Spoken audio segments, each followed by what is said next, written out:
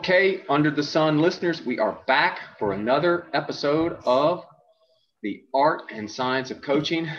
And in this one, we have a guest with us today, Matt Zimmer, who you've heard before on this podcast. He's back again for another episode, but he's going to join the cast of coaches, myself and Gregg. Matt, thanks for being on the show today.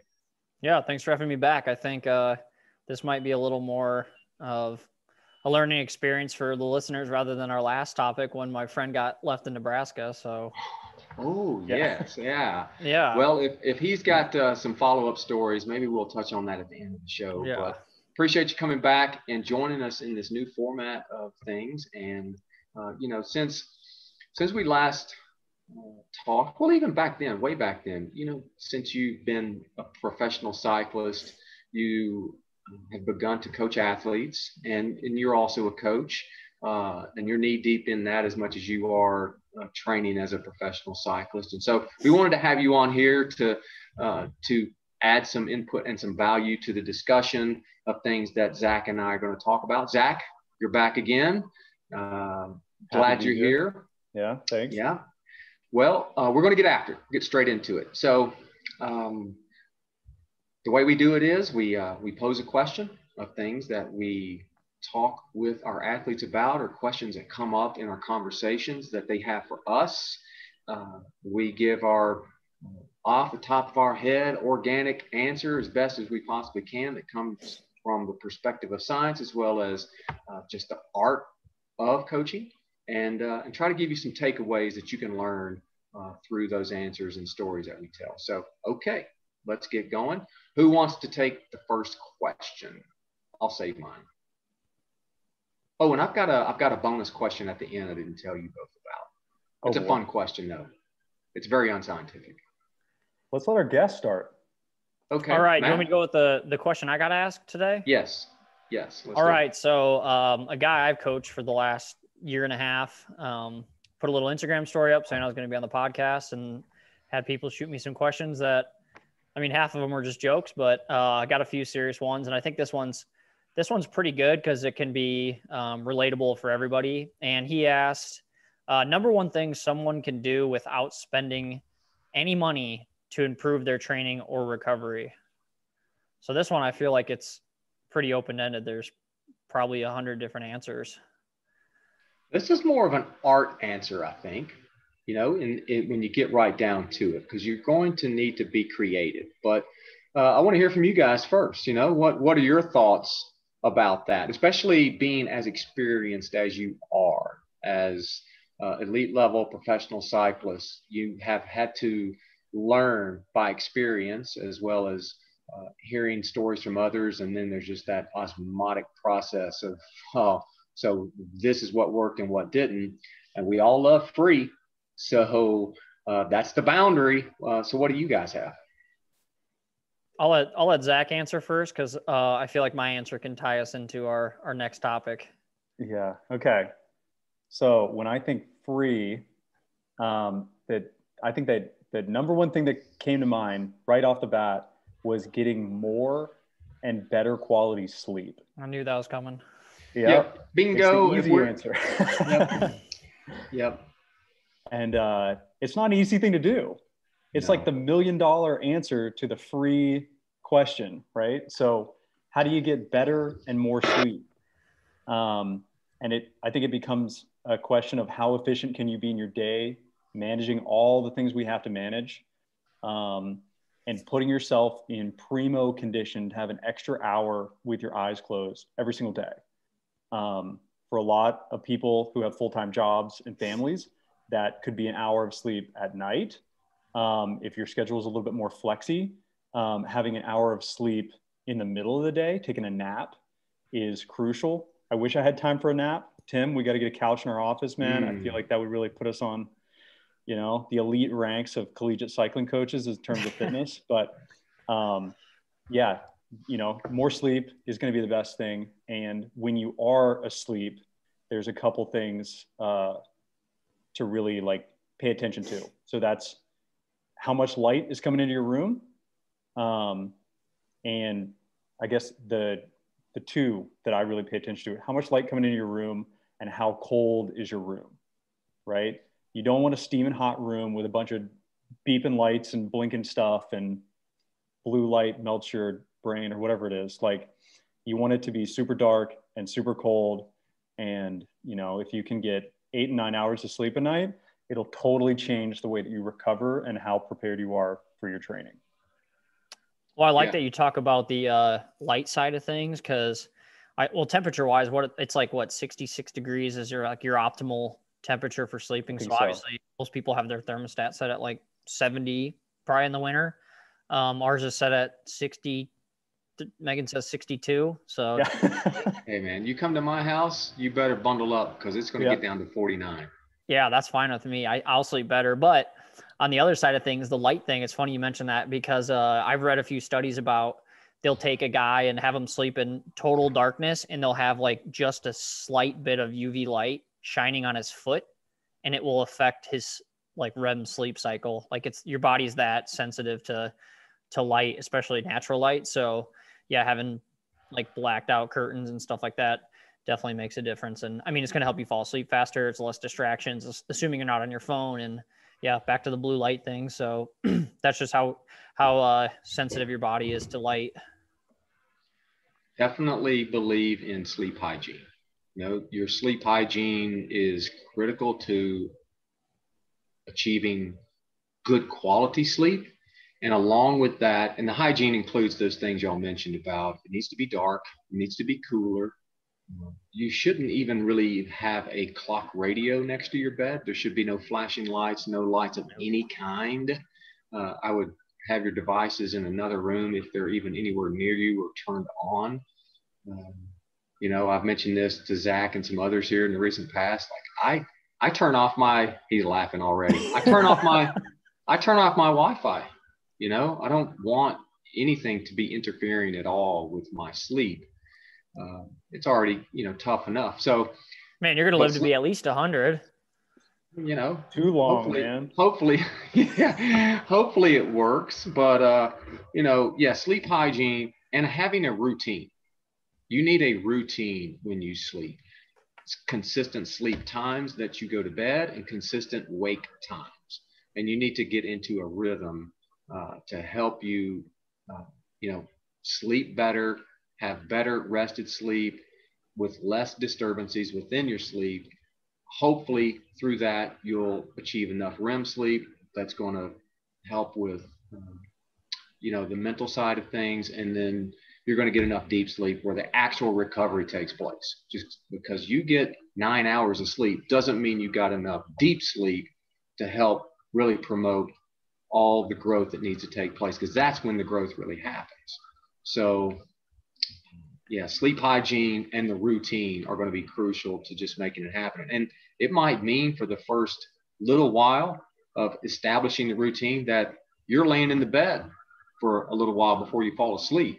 But if you keep sending that same consistent message to yourself, and I think an important part to help establish that routine is through the night after you have dinner, and maybe you enjoy a show or something like that on TV, is have a period where you're winding down. You're literally winding down. And that just includes everything that you're doing in the house or whatever activities happen. And that you just want to just gradually bring yourself down to a level where your body's actually ready for some sleep. And you haven't been wired and doing lots of things where your mental state is going to be in a heightened state of awareness. You want to wind yourself down through the evening to prepare yourself to go to sleep, and then establish that routine, and that will help you have better hygiene through the night and wake up better rested. You know, and there's lots of different tools. We talked in the last episode of some tools that are out there on the open market to help you measure your sleep. So yeah, that would be at the top of the list. What are some other free ways? I have a good one, I think, that I think it's free. And that's just, that's yoga and stretching, you know, which is something that I think is important for cyclists. Whether you want to call it yoga, you want to just be someone who enjoys stretching, either one, whatever you want to call it. I think that can be used wisely 2 or 3 days a week, if not more. if you're targeting certain aspects of the body, especially the hips. I see the hips as a key area to help unlock strength. Mine are If you so can bad. They're I have crucial. the worst hips. It like affects everything I do. Where like I get so driven on training on just being robotic that like I neglect stuff like that. And yeah, it's amazing how like band work and just random little stretches just to keep your hip flexors open, how much better you feel day after day. And it's, I mean, that goes back to people with sleep alone. You know, you can't, a lot of people are picking and choosing, you know, what's going to help me more that I can do with my time rather than sleep. Like not everyone can just get 9 hours of sleep, you know, especially if you're working 9 to 5 and you've got family obligations. And I mean, my sleep cycle, just from my side of things, like tomorrow, I'll be up at probably 4 a.m. and be on the bike before 5. And then, you know, my off days, I'm not going to get on the bike till 10. So that's like, you know, I'll let myself wake up naturally versus have an alarm to get me on my bike. Just with working at the bike shop and stuff right now, just having set hours, there's only so much time in the day that I can squeeze in my ride. So I think that's relatable for probably a lot of people that listen to this. Is just, you can't just have more time in the day to sleep or take a nap or like for me, you know, I got to be to work by 8:30 or 8:45. 9:45. And then I'm not home till 7:30. So on a full work day, that leaves me, if I'm going to get any quality of riding in, especially somebody like me, where I'm a high fatigue rider. If I don't have that fatigue, I can train all I want. I just won't be that fast. So I have to kind of pick and choose my battles, and kind of just a lot of it, I think too, is just listening to your body. You know, like I have some really good days on, you know, 6 hours of sleep or whatever, 5.5 hours of sleep. Not that it's ideal. It's definitely not ideal, but it's just like what I have to do now. And it'll pay off in the summertime. Yeah. Yeah. Well, it's an important piece. And like you said, yeah, you can get by, but it doesn't mean you're necessarily going to be optimal. Yeah. Training isn't going to be optimal, but that's sort of a trade-off that you have to make at this time. And, you know, and like you said, everyone's got different obligations to tend to and deal with. And, you know, we don't have unlimited supply of even, you know, and even if you did have an unlimited supply, it is a habit you have to develop, you know, to be able to sleep a really long time or get enough sleep. So, yeah, but, you know, those two things, yoga, stretching, sleep, what else would be on that list? And the good thing with yoga is it's quick. Like you can get a lot of deep stretching in only 30 minutes. You know, that's something that even time crunched athletes can fit 30 minutes in. It's skipping your favorite TV show 3 times a week, you know. It's one episode of The Office. So it's pretty easy to kind of squeeze in something like that where it's going to pay off big time, just stretching, open your body, talking about the hip flexor stuff. So I think what question would be like, when do you, I know when I do it, but when do you fit it in? So I've been back to like what I was saying before. I've been just like hammering it out, just neglect basically. And I feel good and fine. But this morning I rode just an hour and a half, super easy on the trainer. And then afterwards I did like 15, 20 minutes of core and then stretched for 20 or 30 minutes before hopping in the shower and going to work. So just, I guess, finding your habit, like just putting it in your training, like in Training Peaks, making sure it's something visible, something accountable. It's not just, oh, I'm going to stretch starting Mondays and then Tuesday hits and you skipped one day and then you're like, okay, you know, I think finding your habit is like, consistency is king. Like the more consistent you get at, the more important it becomes. You'll get it done if it's important to you. So, and then just seeing the training benefits come later on will only reinforce the reasons why you're doing it. So like for me, it's usually in the mornings. Yeah. I love the scheduling component. I think that is something, having a moment where it's a consistent point where you do it. You know? Yeah. And I think that's what's worked for me. I do mine usually on my active recovery days, right? You know, whatever ride it is I'm doing. And then at some point during that day, usually in the evening, my routine, I've been able to do between 15 and 20 minutes, and you can make it longer if you're up for it and you feel like it. And I kind of do my core Pilates type work separate from my yoga routine.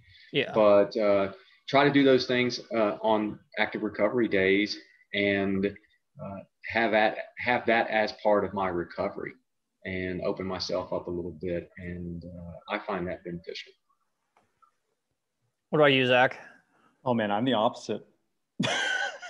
The harder the workout, the more I prioritize stretching right afterwards. And that's one of the big things across several coaches that I've worked with is like, man, the ride doesn't end until you've done your stretching. You know, if you're like stoked on this like crazy ride that you did, and like you're all, you know, you and all your buddies are high-fiving and everything, ride's not done, brother, until you stretch, because those high fatigue days are when you are going to tighten up the most, and when you receive the most benefit from spending time stretching. So here's your science part of this. Your body loves stretching, right? You get a dopamine hit from stretching. Your body like absolutely adores it. And one of the positive things that you get from stretching is an increased angiogenetic effect. So your body will increase capillary density more frequently and to a higher degree in a recently stretched muscle. And you can look at this because they're using it in rehab tools for like highly injured people. And that's where a lot of this research comes from. But if you're stretching your quads and your hamstrings and these things that are like highly oxidative during your rides, right after your ride, you are facilitating further capillary density and capillary growth over, you know, who knows if it's 1% over 2 years, we do it, right? Like who knows how long it takes or to what effect it actually is, but it's a documented thing. So, you know, Matt and I are both kind of the same in that we're like high load, super like high TSS kind of riders, in that some days it feels like it takes 3 or 4 hours of hard riding to actually feel like you've accomplished something. So I take those days very seriously and make sure that even if I have to cut my ride 10 minutes short before I get in the shower and go to work or whatever it is that I have later in the day, I get a good stretch in. Because sitting in an office chair after doing a 4-hour ride with some strength endurance efforts in it is going to take you half an hour of foam rolling that night to loosen back up. So, you know, prioritizing that kind of stuff. And that kind of goes into, I think, my last point on free is routine and scheduling and planning. And the better that you can do and the more detailed you are with your planning and your preparation and things throughout your whole day, the more you're actually going to gain from each activity that you do. You know, Matt and I work with like some old folks and we work with some really young folks. So one of the problems with a lot of people is that they just can't get on their bike prepared to do their workout. They've got life stress. They've got things going on all the time, running around 100 miles an hour. And something is always happening so that they're 90 or 95% when they get on their bike. What would happen if you were 100% every single time you got on your bike? What if you just planned your day a little bit better? And I know this is like totally idealized, right? Like there's some guy who's like 35, 3 kids, does great in business, who's just rolling his eyes right now, right? Welcome out of my shoes, dude. Yeah. But if you could prepare better and be, you know, have a meal in you 2-3 hours beforehand, be properly hydrated throughout the day, schedule your training before stressful events in your life where you're having to make a lot of decisions during the day so that you are mentally fresh and physically prepared to ride, that's a gain. 100 times out of 100, that's a gain. And that's going to lead to better training and more quality training within the same amount of hours that you're committing to riding your bike. And that's prioritizing, you know. I mean, it really is. It boils down to prioritizing. It doesn't matter what level you're at, where you are in your development. It just takes some of us longer to prioritize better. And then you get to a point where, you know, you've extracted all the real gains out of it. Now it's just such a habit. You have to do it to just maintain where you're at and look for new ways to improve and get better. But these things we're talking about really, you know, for the non-professional, from say amateur level on down at all levels, those are things that if they do it, they can make some huge gains with. They have the opportunity to make some really big gains with a stretching routine, having good sleep hygiene, and getting enough hours of sleep. I'm going to throw one more at you. This is one of a don't. We always talk about, here's do this and do that. That's going to help you. I'll give you one to don't do. All right. This doesn't cost you anything either. This list is probably just as long. No, this is real simple. This is a tough one for cyclists, okay, to let go of. And it's a simple don't do. And that is alcohol. You're actually saving them money right now. Bingo. Yes, I'm putting dollars in your pocket. Say no to alcohol. You want to recover better? Say no to alcohol. It's as simple as that. It affects your sleep. It will affect your recovery. Yeah, it's fun. It's nice to sit around with your friends and have a drink and unwind, and hey, it's cool. It's great. But you at least have to be honest with yourself, knowing that it's not helping you perform better at all. But isn't it just carbs? Carbs are good for you, right? Well, it's also hydration. The weatherman said to hydrate, so, but that's a don't, and we probably could think of a few other don'ts, but that's a free one. And like you said, Zach, yeah, you're going to put money in your pocket by just avoiding that. Maybe there's a time for it, but there's definitely, there's times when you should not do it in accordance to your training. And if you could kick the habit entirely, you will see lots of gains long-term from abstaining from alcohol. And I think that's the hard part for, the average cyclist or athlete is, you listen to stuff like this and you just hear there's so many things that we can throw out. And I think, at least from what I've seen, like a lot of the guys that are just starting up, or it's their first time with a coach or first time doing structured training, it's not just 2 group rides a week where I get dropped and ride as long as I can on Sunday before my wife and kids are mad at me. They just try to implement too many of these things at once.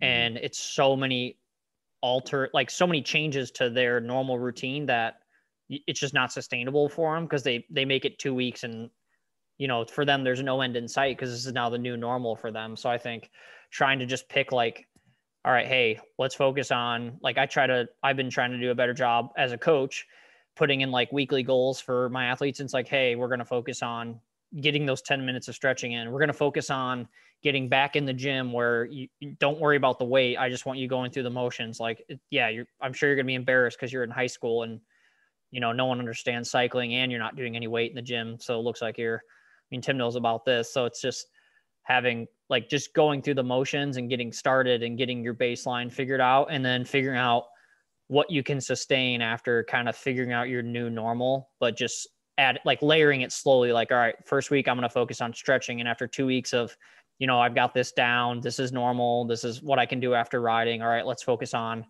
my hydration during the day. And then next week we'll focus on getting into the gym regularly. And you just slowly get that snowball effect where, you look back from 3 years and it's okay, I remember when this was a big day and this was it, but it's okay, now I'm doing all this extra stuff off the bike and it's paying off with X power numbers or X results in races. So I think trying to just keep your consistency, but building your consistency as well is super important. So if all three of us think back to when we first got into this sport and the habits we had back then, it's last year for Zach. and how different we are as people in the habits that we have now and what's normal for us now.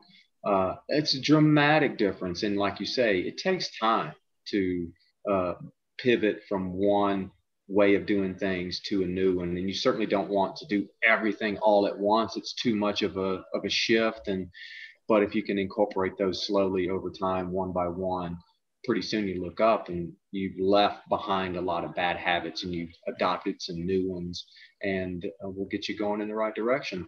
All right, I got 2 more. I don't think the 3 of us have much experience with these 2, but to a little bit extent, I've done some, and those would be breathing exercises as well as meditation.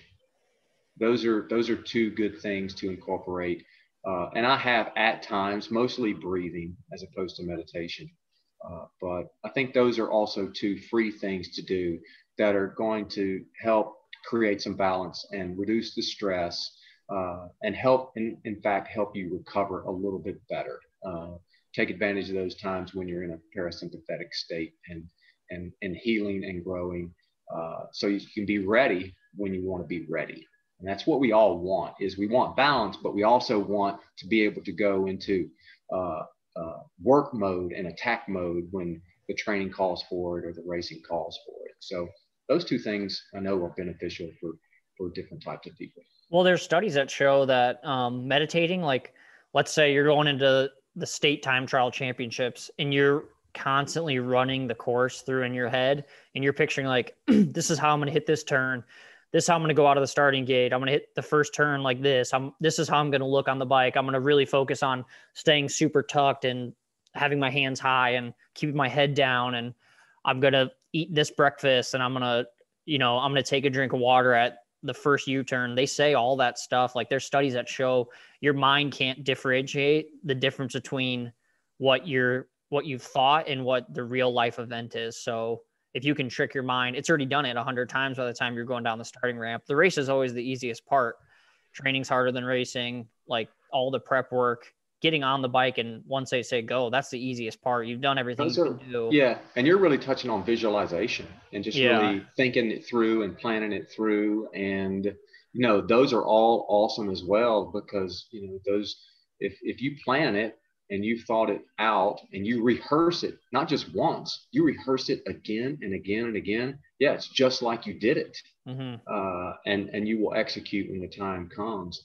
And that brings up what you just described, brings up one more important one, I think, of a don't do, to help you recover better and to help you just perform better at everything. And that is, it's real simple, but very difficult to do. Because I think this also plays into the visualization of what you're just talking about. And that is, don't be negative. No negativity. Don't be negative. Don't beat yourself up. Don't say stupid things and bad things and negative things out loud. Because just like you were describing just now about visualization, about what it is you want to do and do effectively, you plant those seeds of doubt inside your head and the negative thoughts, or you say them out, especially if you say them out loud, the more powerful. If you do that, you're doing the same exact thing as that positive visualization that you're talking about. You're planting negative seeds in your head, and it's going to lead to bad outcomes, and it just is going to affect how you feel about and think about everything. And I've even got a story with that. Like, how many summers did I come stay at Chateau des Halles up Beach Mountain and just train my brains out for like one specific race of the year. Like every year it was targeting that one day UCI race up in Reading, Pennsylvania. And remember, I had a teammate staying and he goes, well, you're doing all this prep, but what happens if you flat? And I go, I don't know. It's not an option. That's not a thought. That was never a thought until you said it. And it's still not a thought because it's not going to happen. He's like, well, what if you do? And I'm like, well, it's not going to happen.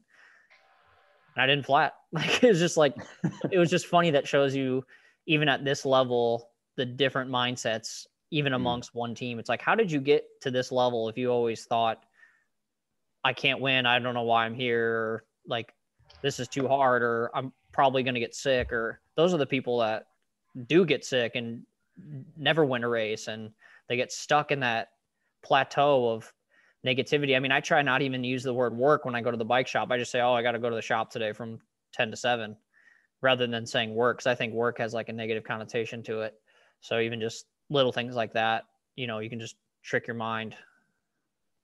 Yeah. Well, there's a lot of little things. I mean, yeah, we started out and we only had maybe 2 things that we were going to talk about. And as we've spoken, we realized it's endless. It really is endless, of things that don't cost anything that you could do different and better and be successful. All right. So should we recap what our free things are? We should. Yeah. All right. So I had sleep. Matt? We had, what do we have? We had stretching, sleep, visualization, meditation. We had no alcohol. No alcohol. You know how many people you're going to save in Des Moines? This is such a social, like the biggest bike group here. They go out like 4 times a week. Like I have to like ignore phone calls because I'm like, oh man, I know what's happening here. I'm going to be out till 2 a.m. in spandex. Yeah. And no negativity. And no negativity. That sums it up. That's just a few. So, all right. Those are good. All right.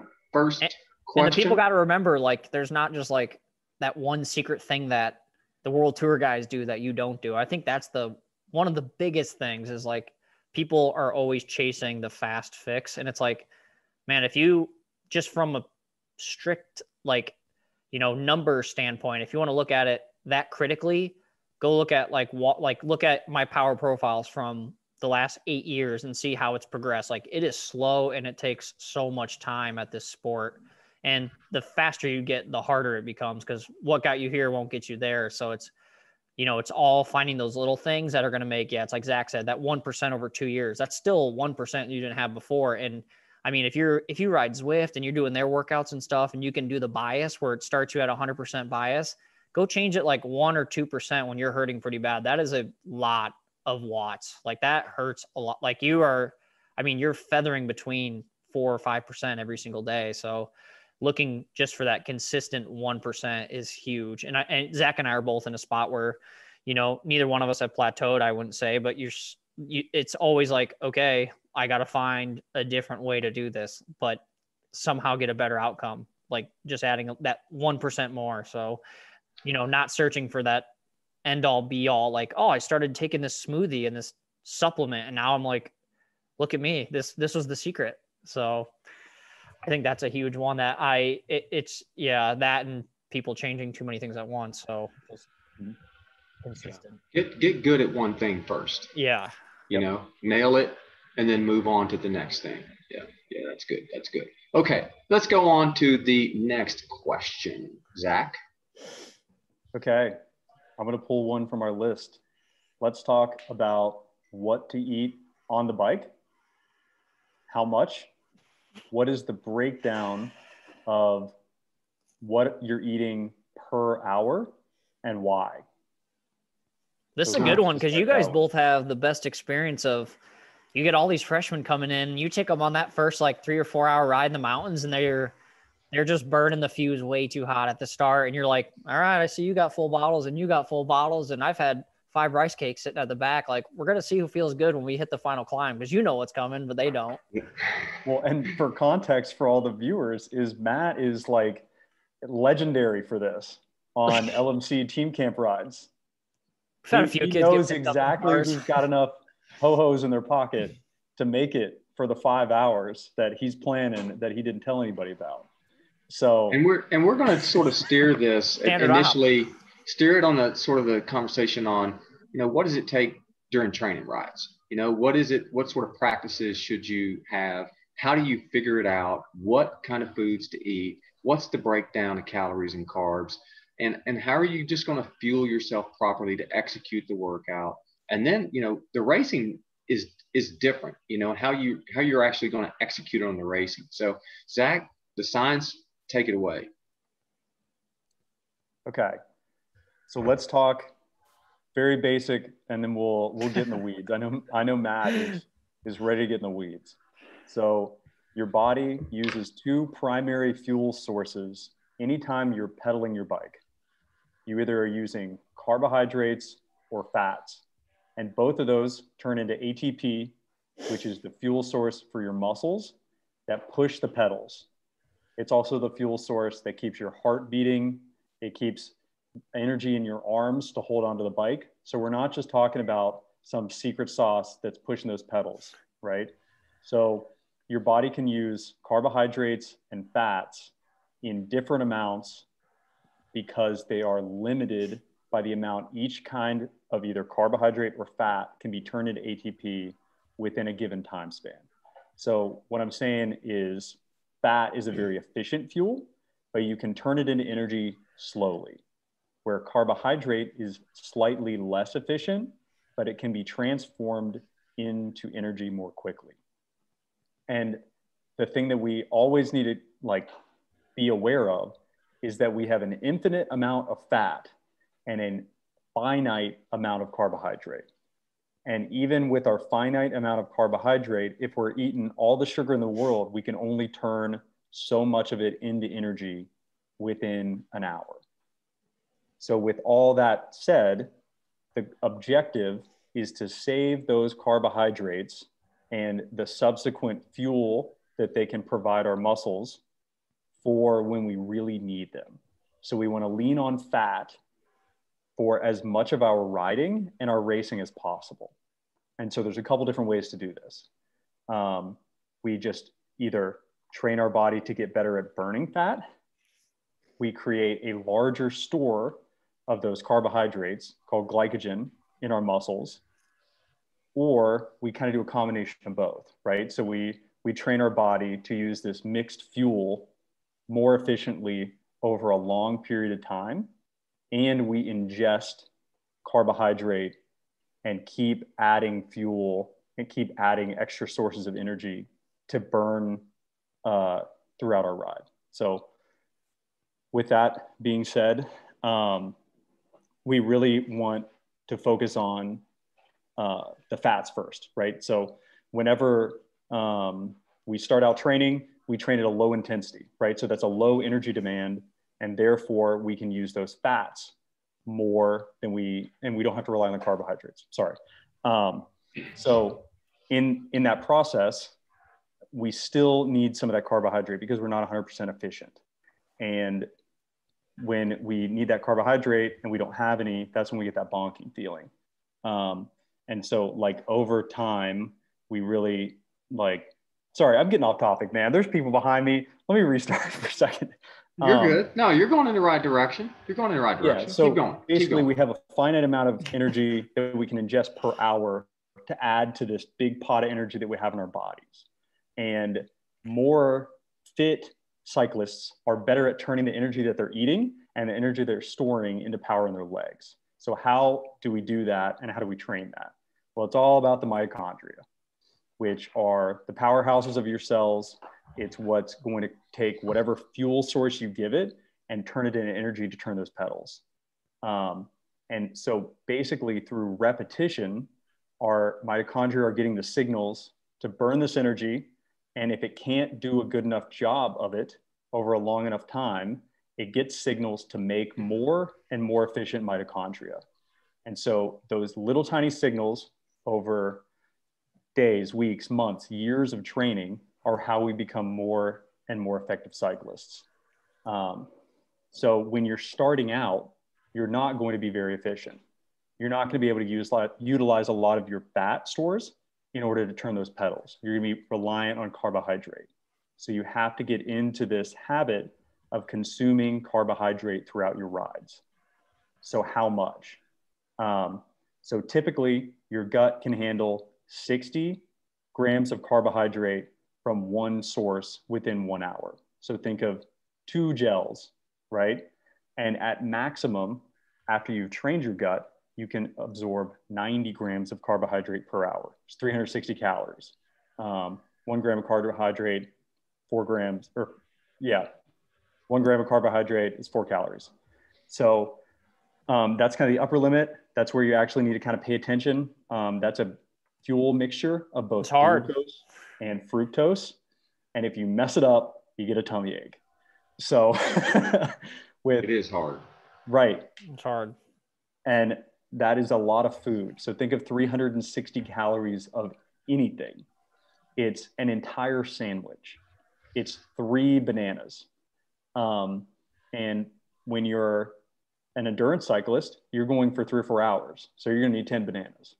And so it's very difficult. So with all of that being said, how do we best fuel to provide energy for our engine so that we can use fat and carbohydrate to provide a constant stimulus over a 3, 4, 5 hour ride?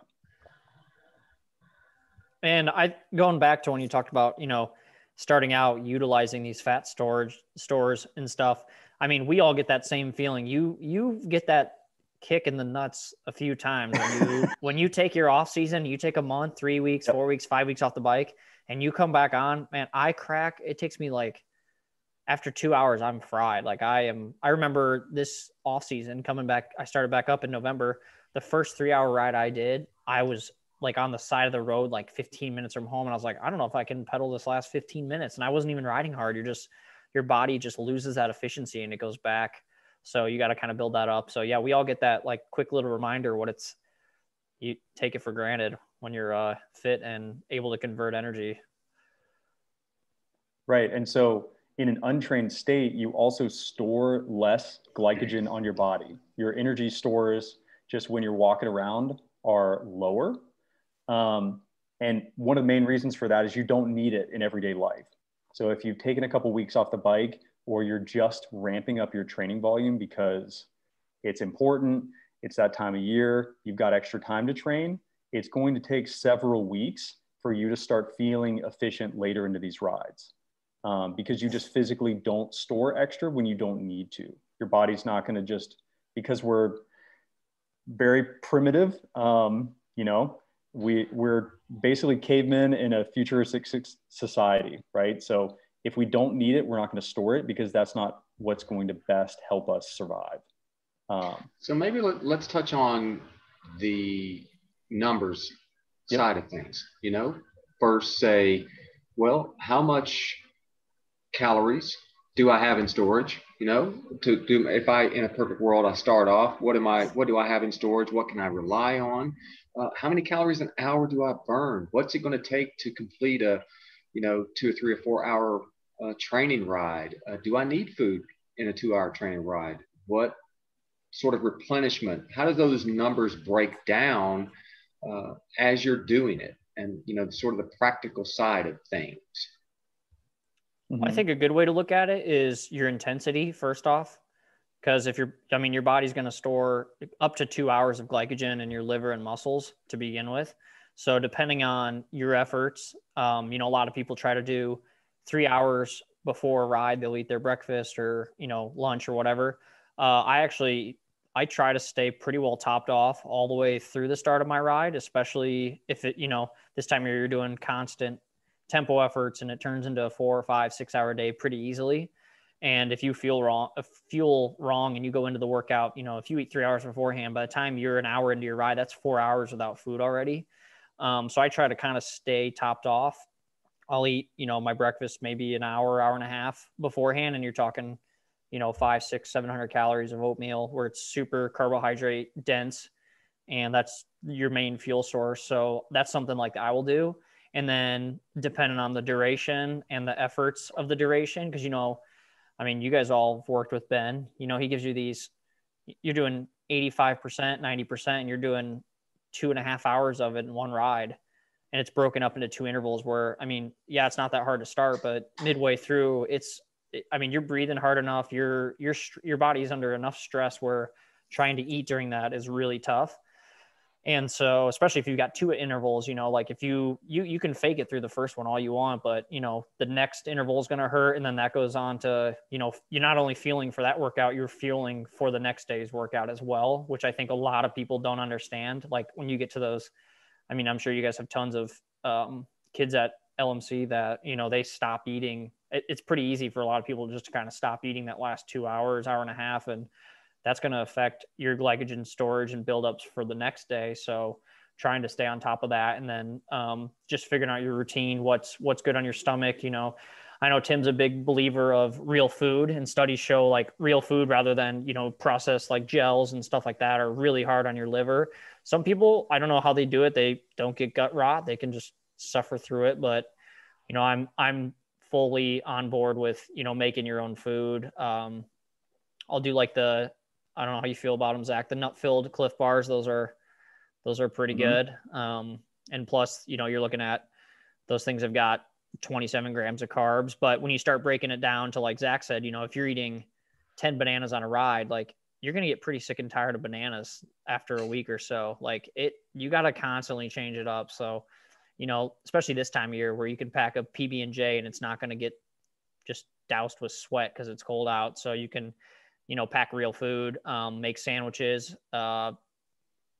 English muffins, stuff like that is easy to eat. And then also if it tastes good, you're going to be more motivated to eat it.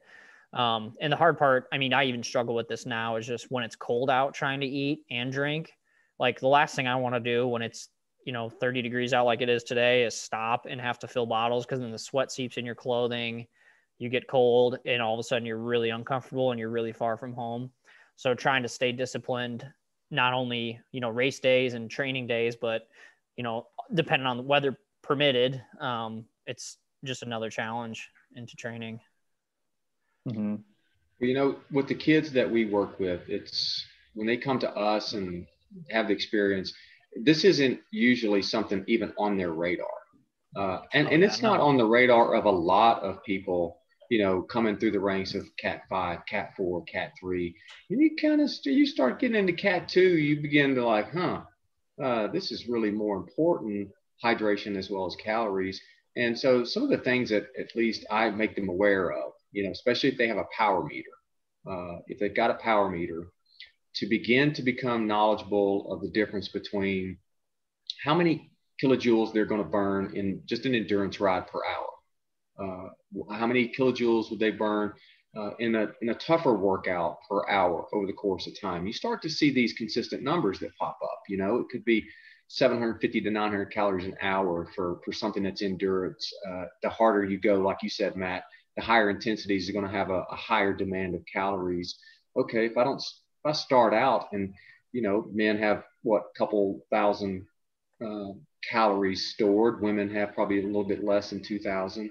It doesn't take but a couple hours, and you're going to start getting into, if you're going hard, you're going to run out of energy soon. And that's where that fat adapted ability really is going to come into play. So I try to get them to put kilojoules on their main screen, just to become aware of how many calories are you burning to do this work that you're doing. Now, we're also drinking calories. We can't forget that. Usually there's some calories in our bottles. We use scratch. There's roughly 80 calories in each bottle that we drink. And so you add those together and try to encourage them to replenish. I won't say it's impossible, but it's nearly impossible to replenish roughly half of the calories that you burn per hour. But like Zach said, if you can get enough carbs in and do your best to stay ahead, you don't want to bonk. We've all bonked. It's all happened. We've all experienced that. But get them into that habit of having a high level of awareness, how many calories they burn per hour. What does it take? How many kilojoules does it take to win a national championship road race? How many people do you think know that? Oh man. Well, let's define kilojoules real quick. Let's take a step back. Yes, let's do that. Let me add a little context. So like you said, Tim, you store, let's just say 2,000 calories of muscle glycogen in your body that you can access to turn those cranks.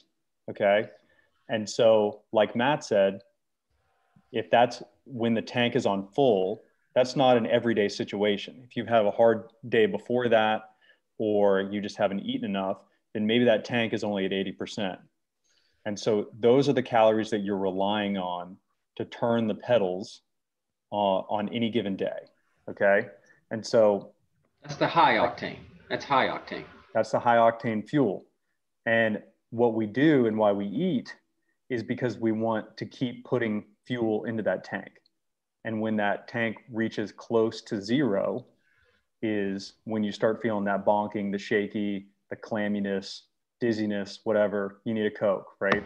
So what we're trying to do by making people aware of kilojoules and why and how that relates to calories and muscle glycogen is that kilojoules is a measure of the watts on your bike translated into calories burned to create that power.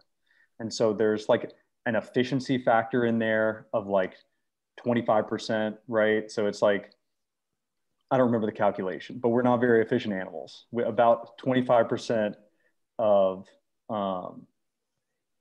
what is it? Like 25% of what we actually burn gets put in the cranks. So that's why it's not a perfect, like calculation, but it's just like a car. It's just like a car. If a car has 1,000 horsepower, it actually has 3,000 horsepower, but 2,000 of it's heat, all goes stuff into that the tires. Yeah, exactly. It's heat being dispersed. It can't translate that all into actual horsepower. And so, yeah. So if you're doing 280 watts in an hour, which is, you're probably moving pretty quick, but that's about 1,000 calories of burn an hour. And so it's very difficult to even get to 50% replenishment in that situation, right? So what happens if you go for 5 hours at that rate? Well, your tank is going to hit empty no matter how many calories you're putting in your mouth. And that is that bonking, that hitting that red line where you need to,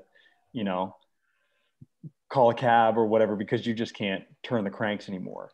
And really, you don't want to get to that point because we store glycogen both in our active tissue and then in our liver.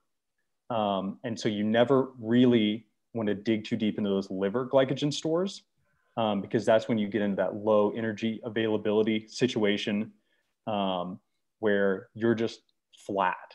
You can't put out the power. You can't complete your intervals. Your sleep's probably affected at that point, and you just feel crummy. So, we actually have people who get in that state because they're just not paying attention to those things. So that's why we're harping on eating these sugary foods throughout your rides so that you're not tapping into stores that were made for something other than pedaling your bike. Yeah, I mean, it's a necessary thing, I mean, like I'll tell you a quick story. Like the first time I even thought of kilojoules or how many calories I burned, during a race was long time ago. I think I probably told both of you all this story about finding myself in this wild 3-man breakaway at the Rome Grown Road Race, the Johnson City Omnium, and I was in over my head. I was punching above my weight. It was the P12 race, and myself and 2 other guys rolled off the front at the very beginning. They let us go. We got a massive gap. We had 10 minutes on everyone at the start of the mountain at the end. And I just went at my pace. We all went at our pace. And one guy from the break won and didn't get caught until 3 miles to go. So you can imagine the whole time I'm climbing this climb, I'm like, this is what the matrix is broken. I mean, there's no way I should be getting on the podium at the Rome Grown Road Race. But the first few people that passed me were all elite level pros. And the first one was both LMC grads, one Brent Bookwalter. He was one of them, and another guy named Scott Stewart. Both were teammates here at Lees McRae, and they come flying by me with 3 miles to go, and they were in pursuit of the guy who was in the lead. They didn't catch him. He went on to win. But after the race, Brent saw me, and I was talking to him, and the only question he asked me was, so man, how many kilojoules you burned? And I was like, I'm like, it just threw me off of all the questions. And as it happened, my power meter battery died during the race. And I was having to rely on heart rate the whole time. So I had no idea, I had no answer for him. It was the first time anyone had ever even said anything about kilojoules. That was the first thing that he asked me. And then that got me to thinking, maybe that's something I should be paying attention to. And so I did. And it really helped me to better understand what my caloric needs were during training as well as racing. And, like Zach said, it's tough in practice to make it, to do it right the right way. And just even if you are on it to consume all that, it's a massive undertaking. But the closer you can get to the ideal situation, the better you're going to perform. And, just the other day before a ride, I made up 2 peanut butter and jelly sandwiches, cut them into 4 squares, and I looked up the labels of what the calories were for the bread, for the peanut butter, for the jam, and added it all up. 2 sandwiches, 920 calories. Easy too. Oh yeah. 125 carbs. Yeah. But I was riding 5 hours that day. 920 calories. 920 calories is not enough, So I had to supplement that with some other things. And so you have to find the right food for you. I know, Matt, you love rice cakes. And Zach, I never know what he's going to pull out of his pocket on some of these long rides, but he always is prepared with a lot of food in his pocket. So what are some things that you all, when you're doing those big days, a hard day, and or or just a long endurance ride where you're not pushing it too hard, but you're going long? I bet you if Brent would ask you how many goo clusters you burned that day, you'd be able to answer him. Yeah, you're probably right. No, but I guess back to the food thing. I kind of do what's available. Like our team has Cliff as a sponsor, so I really like their like nut-filled Cliff bars, and they've got enough flavors where, I mean, you can mix it up. You can do the smoothie ones, you can do the peanut butter almond filled ones. Like they're good, but I mean, even so, it's like the banana thing. You get tired of them after a while. So I'm always changing what I'm doing. I really like doing like you mentioned, drink mix. Super easy way to stay hydrated and absorb carbs, and it's absorbed really quickly because it's already half broken down for you. But I would say a lot of times I'm doing like Pop-Tarts, PB&Js. For a while in Tucson, I was making burritos. I would just make little like sweet potato and rice burritos, or just regular potatoes, so it's less fibrous, so it's easier to digest. And then always those gas station stops. There's no telling what you're going to walk out of there with if you're 4 or 5 hours into a ride. So I don't know, I just mix it up. I don't really have a go-to staple. I do like the rice cakes because it's easy. Typically you've always got rice lying around. Or a new thing I've been doing that I learned from George Simpson is he found a recipe for it's like basically like oatmeal cookies, but it's just bananas, chocolate chips, and oats. And I'll add a little bit of vanilla, a little bit of brown sugar, and you just mash up the banana, add your brown sugar, add rolled oats, add chocolate chips, mix it all together. And I'll just put it on a huge sheet pan and bake it for 10 minutes at 350 degrees. And it's literally like eating just oatmeal cookies. You wouldn't know the difference. And that's something that, you look forward to eating. It's, 300 or 400 calories and basically a cookie essentially. So super easy to put down, easy to digest. It's very delicious. Usually they don't make it too many days. I eat them as snacks off the bike and stuff. So that's the hard part. I think the key for that, what you just described, plus the rice cakes, plus the peanut butter and jelly sandwiches, they're easy to chew. They almost melt in your mouth. I think that's important. I like Cliff bars as well. I like their chocolate one, and eat a lot of those when I'm training. But you're a lot of chewing when you're chewing a Cliff bar, and they taste great, but real food will go down much easier because it essentially melts in your mouth. And I think that's really helpful, in any type of training that you're doing, and especially in a race. So Zach, what do you love to eat on the bike? Oh man, sandwiches are probably the big one for me. Or I hate to even admit it, but there's these like chocolate chip granola bars. Tim's probably seen these wrappers everywhere. They come from like BJ's Wholesale, and they're like super soft, and they're probably going to give you cancer, but like they're delicious, and they're like 110 calories. So you can have 2 or 3 an hour, and it's like a secret treat. But a lot of times I'll make, like Matt said, things with sweet potato or just potato in them. If you make your own like pumpkin bread, you can actually make like 4 loaves pretty quickly.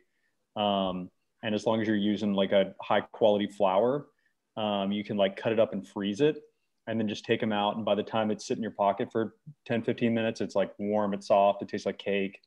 And you're real excited for it. But I try to do, kind of complex solid foods, especially in this part of the year, and then drink mix. So, once we're getting into those, notorious 2 by 90-minute tempo sets and stuff, you've got to be kind of careful on what things you're eating and how they're impacting you. I still do not like doing goos or blocks or something like that during something like, during a tempo effort. I don't see the point. I'd like to at least stress my gut a little bit and kind of reach that point where you're actually able to handle the whole food during those efforts, and save the blocks and the things that you really look forward to for racing. That way you're super, super jazzed to eat them. And that's when those Cliff bars and Cliff products are in my pockets more often than not. And I'm just like, can't wait to dig into a bar or blocks or something like that in the middle of a race.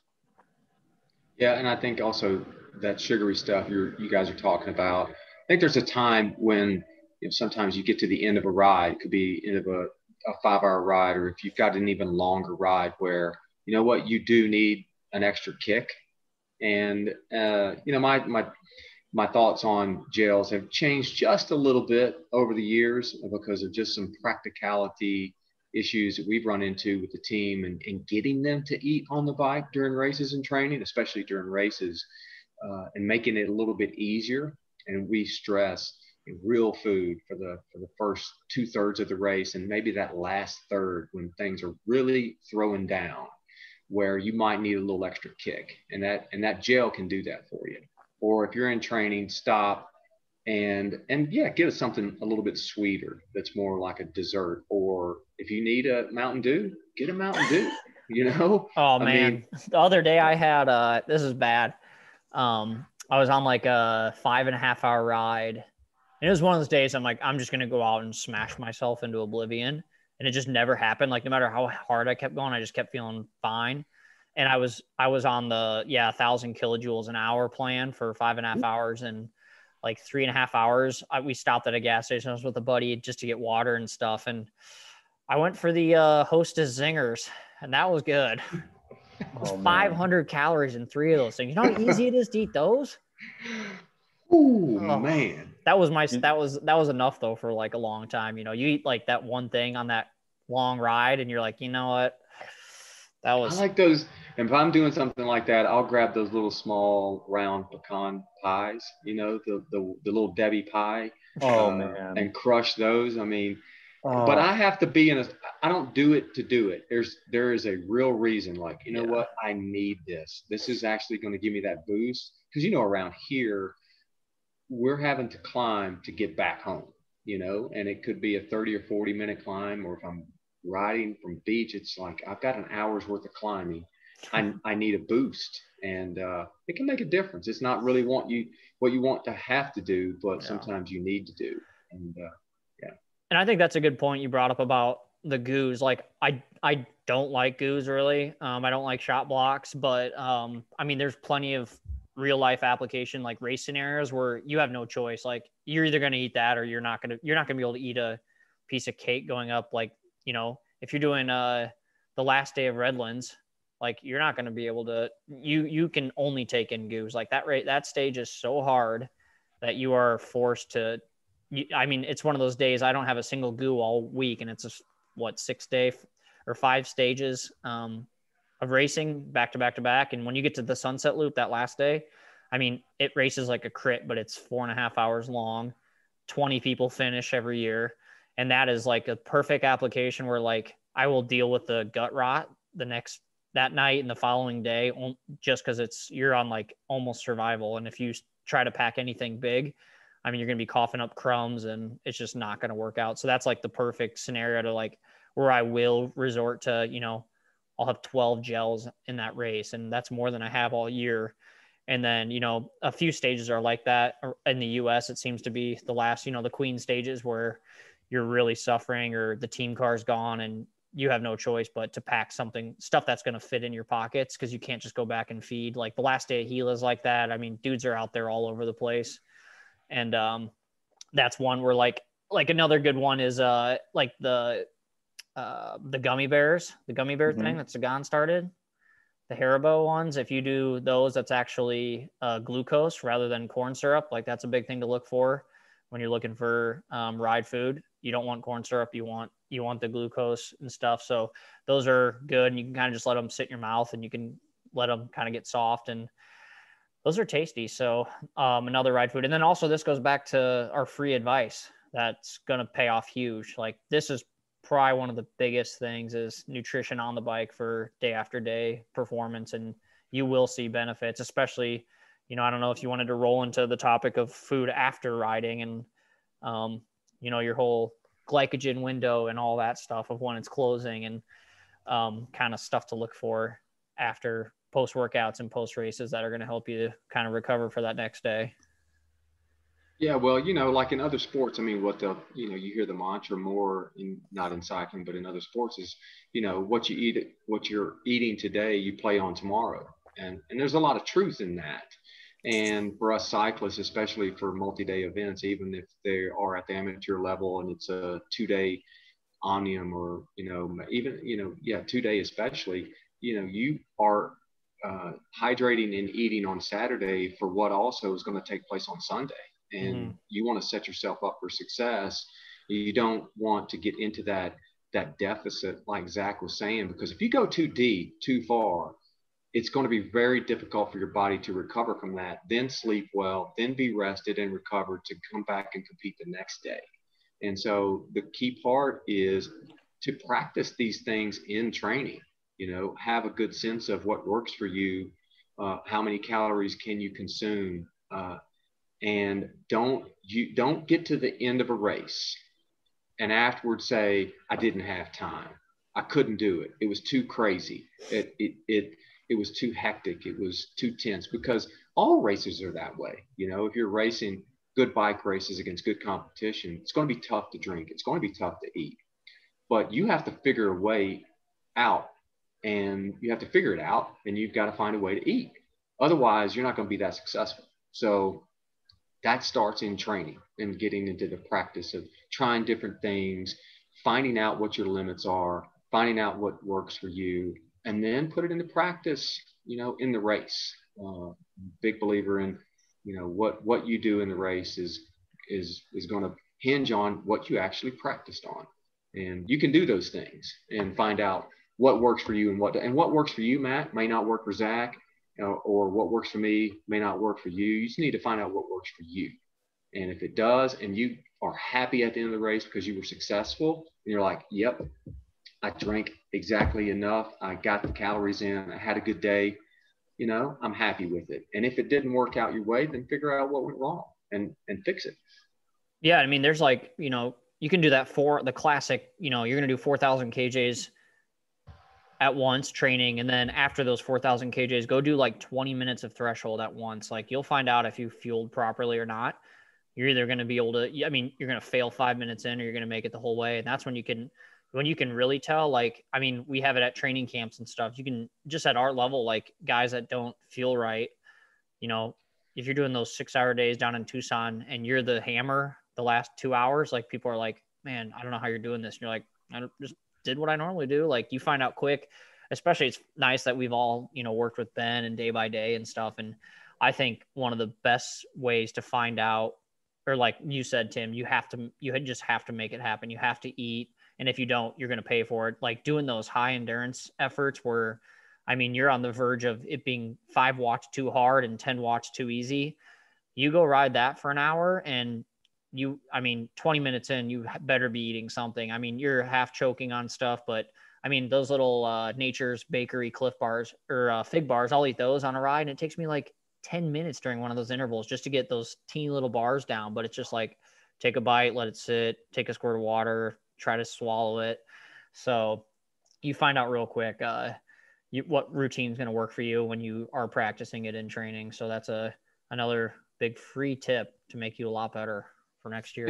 And to your point about when it worked, when you did it right. This is a simple thing. I think I've shared this with both of you, is that when you get to, let's say that for someone, a 3-hour ride is a stretch ride, or maybe a 4-hour ride is, for a lot of people, a 3 and a 4-hour ride is a stretch ride. For me or you two, that's maybe not a stretch ride. There's other volumes, but if you can get to the end of what's sort of a big day for you, like you said, go try, especially around here, we have these climbs. Okay, get out of the saddle and just try to hold a certain pace for a while. What can you hold? Are you at your so-called functional threshold, or are you well below that? Or can you ride above it? And that's going to give you a really good indicator of, oh man, I did everything right today, or my strength and fitness is where it needs to be, and I dialed in my hydration and my food the right way. If you get to the end of a ride, and this has happened to all of us, you get to the end, and man, endurance is all you got. Yeah. And it might be the accumulation of the days leading up to it. It could be just about that day, but it's always a good indicator. If you get to the end of the ride of a big day, try what you can do, and it doesn't have to be all out. Just see what that upper limit is of your output, And that's going to be a good indicator of, did I do everything the right way throughout the ride? Because if you didn't, you won't be able to do it. You just won't. And so I've always used that around here. And it's motivating for me when I dial it in right.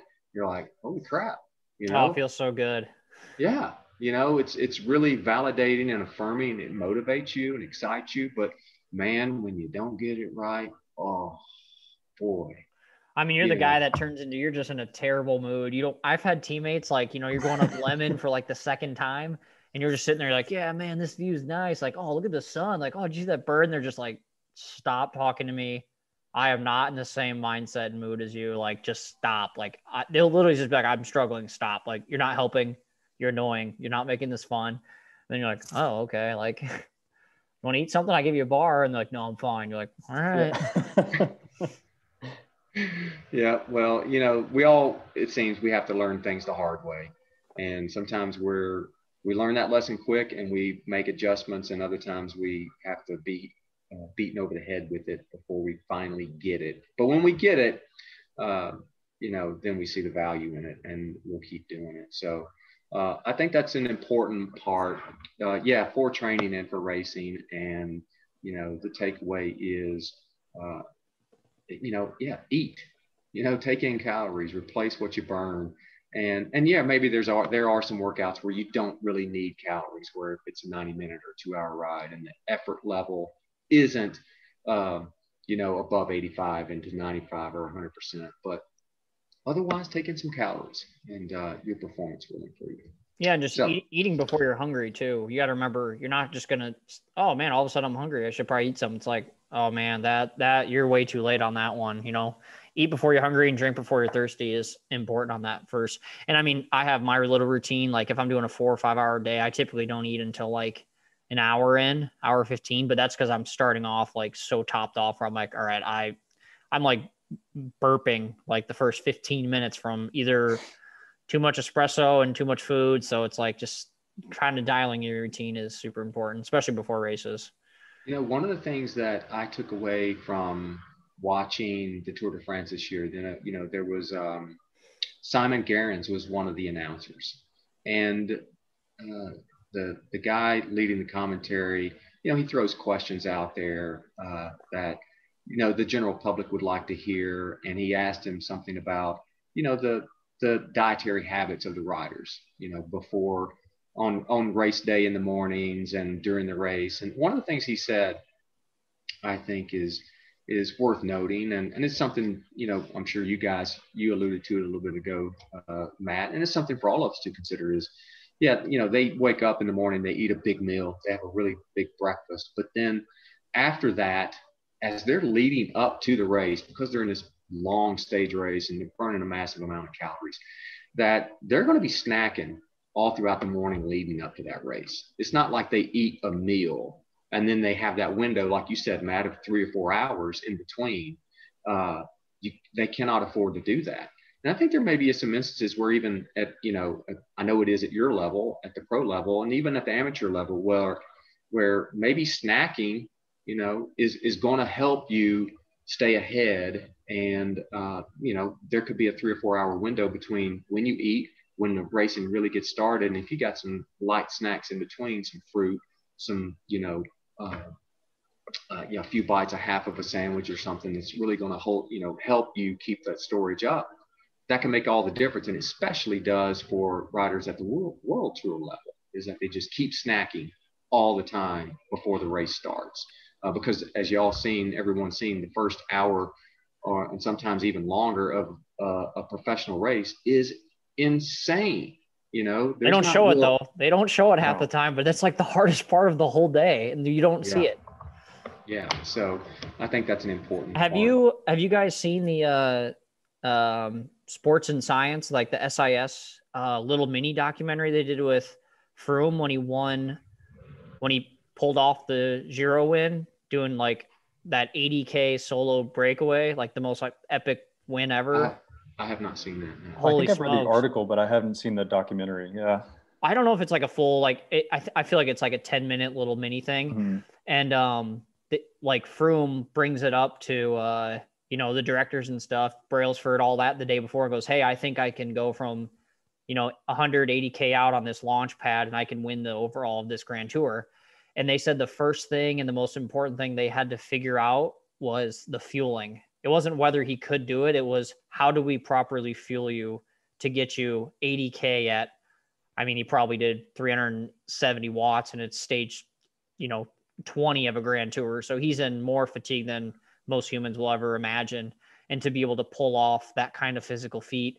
And in the little mini series or documentary, he's talking about how when he started the day, he was so full and bloated. But he's like, I knew I was going to burn, he was talking, they was doing 80 grams of carbs every 45 minutes in his bottles alone. Cause he's going too hard. You're not gonna be able to eat. And it's, how do I sustain, a 2.5 hour effort at just below threshold, like something that's attainable. And he fueled right and he won the race. Yeah, that's an extreme case. It's doable, but holy cow, that's cool. But without that math, without knowing exactly how you were going to do it, it's probably not going to work. That plan won't work if you haven't done the homework. And that's just a cool little example that anyone listening can go watch the little 10-minute clip on it. And it's like, oh, this puts it in perspective how important this is. And granted, it's an SIS ad and all this stuff, but still, like Sky does not miss a beat with that stuff.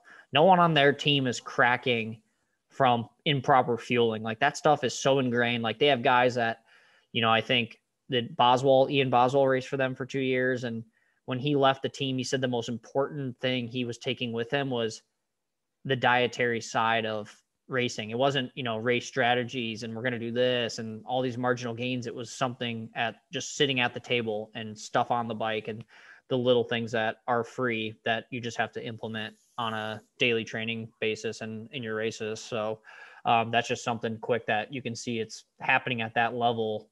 It's just like what we're talking about now, but obviously magnified. So. That's good. That's good. Okay. All right. You ready to move on? Yep. Last thing. All right. So I got a question after we posted our first episode, and it came through Instagram, and it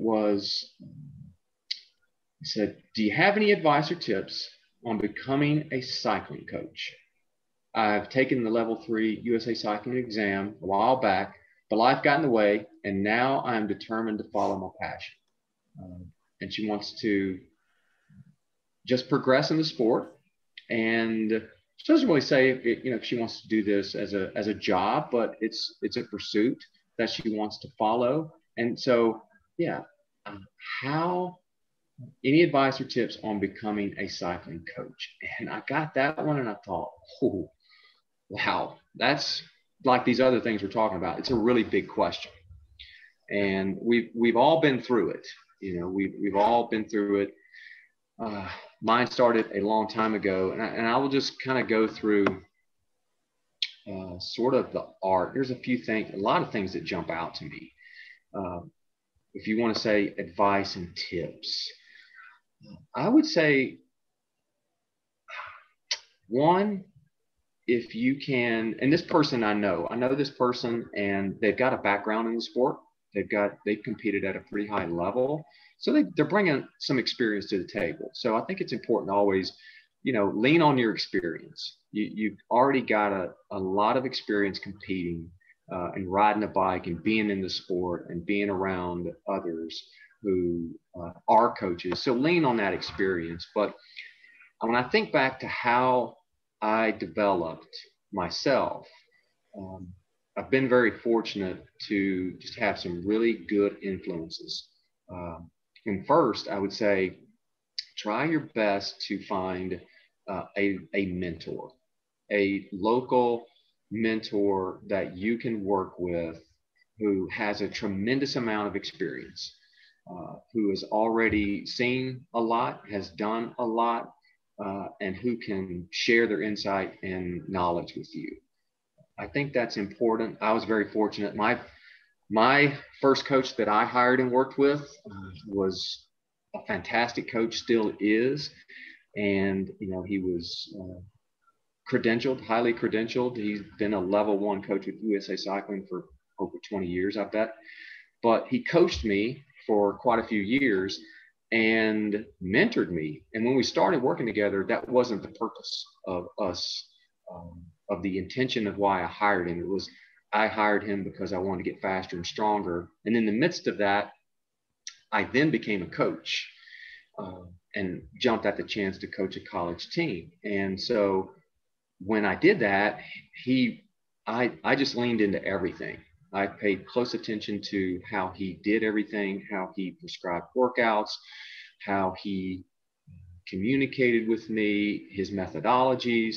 And so if you can lean on a local mentor, I found that to be hugely valuable. And we got to a point where he didn't fire me, but he let me go. You know, he's like, I've done everything I can for you as an athlete. You know, I've done everything I can for you. I think you can coach yourself from now on. But from then on, I still relied on him a lot to learn about things within the sport. So finding a mentor is important. And in the subsequent years, I have done the same thing with the friendships that I have in this sport. We talk about Ben Day a lot. He has been not just a close friend, but also a mentor when it comes to coaching and physiology and the art of coaching. And he and I share ideas and ask questions of one another quite a bit. So I think having people that you can work with or work for and learn from. Another one for me is Hunter Allen. I worked for Peaks Coaching Group for a couple of years and learned a lot from Hunter as well as Tim Kusick, because Tim was working for Hunter when I worked for them. Learned a tremendous amount from both of them. So I've been very fortunate to have incredible influences in cycling. And that doesn't even include the previous coaching influences I had before I got into cycling, which were tremendous. So mentoring, I think, is key. That's a great way. Another way that I also did that I think this person can do and others can do is if you want to coach and work with athletes, one just inherent built-in way to do it is start a club team. You know, start a club team that, you know, maybe focuses on young kids or young adults and people new into the sport, especially new riders. I think new coaches will learn the most by working with riders who are new in the sport. And you have tons more experience and knowledge than they do if you already have a history of racing and been in the sport for a while. You're going to be light years ahead of where they are, and you're going to have a lot to offer them. And you can learn a lot through coaching by working with new people in the sport. But start a club team and recruit riders. And you don't necessarily have to recruit people that you are only writing training plans for, but just that whole process, because coaching isn't just about prescribing workouts, as you two know and are learning. It's way more than that. That's just a small piece of what we do. So I think starting a club team, and it's fun. It's a lot of work, but it's worth doing. And that's a great way to put your name out there. That this is what you do, and that you work with some of the people on the team and you're writing their training plans and you're just helping shape them off the bike and on the bike and touching on some of these topics that we're talking about in this Art and Science podcast. And, you know, some other things I think it's important to know is, you know, on the science side, there's a lot of things I know that Zach could touch on that is crucial, I think, for anyone who is prescribing workouts. There's so much you have to consider. I do believe in credentials. You know, I know there's a lot of coaches out there that don't believe in credentials. I personally do, not because of the piece of paper you get, but because of the influences that come through it and the exposure you get to bear witness to with these other people that are knowledgeable and have experience as exercise scientists or physiologists or just as coaches. I mean, the one that is the pioneer of coaching in cycling is Joe Friel. I mean, this guy, his story of essentially pioneering coaching endurance athletes, it's worth it's worth, if you can find a video or audio of it, hear him tell that story. It's awesome how he did it. And I'd get his book, The Cyclist Training Bible, The Cyclist Training Bible by Joe Friel. It's a great book, and it covers everything. It's one of the most comprehensive books for cycling coaches. And it doesn't matter what level you're at. There's something that everybody can take from Joe Friel's book. And then another big influence of mine is a lady in West Virginia. Her name is Kristen Diffenbach. And this is really getting into the art of coaching and the science of coaching itself, not training.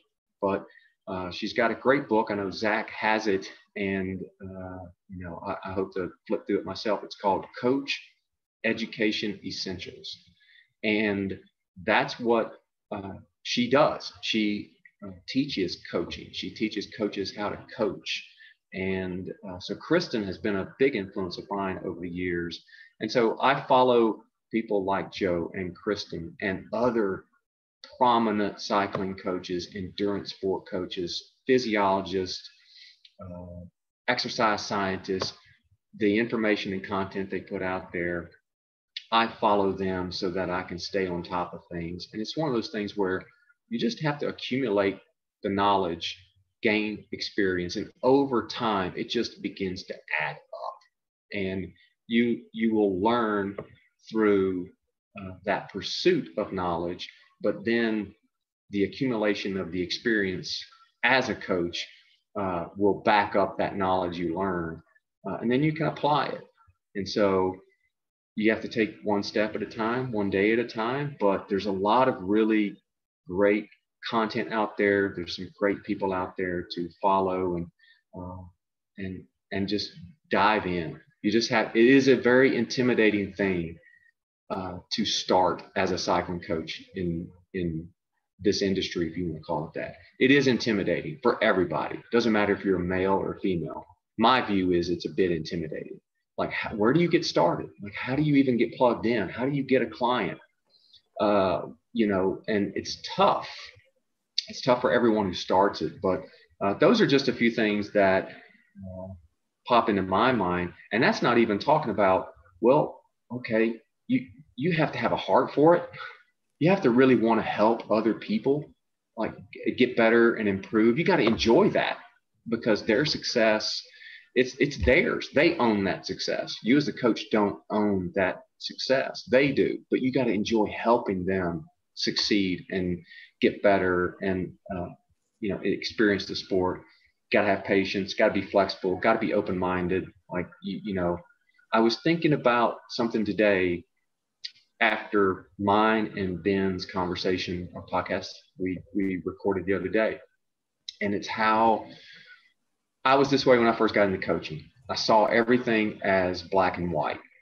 There's everything is black and white, and there's an approach that you take, and you especially learn this, and it gets beat into your head if you come from a ball sport background, which is where I come from. And I know that you guys come from sort of that background too.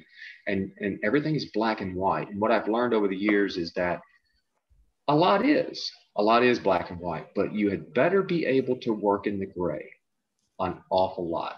If you cannot work in the gray, you're going to have a hard time in coaching, because when you're coaching, you're working with people.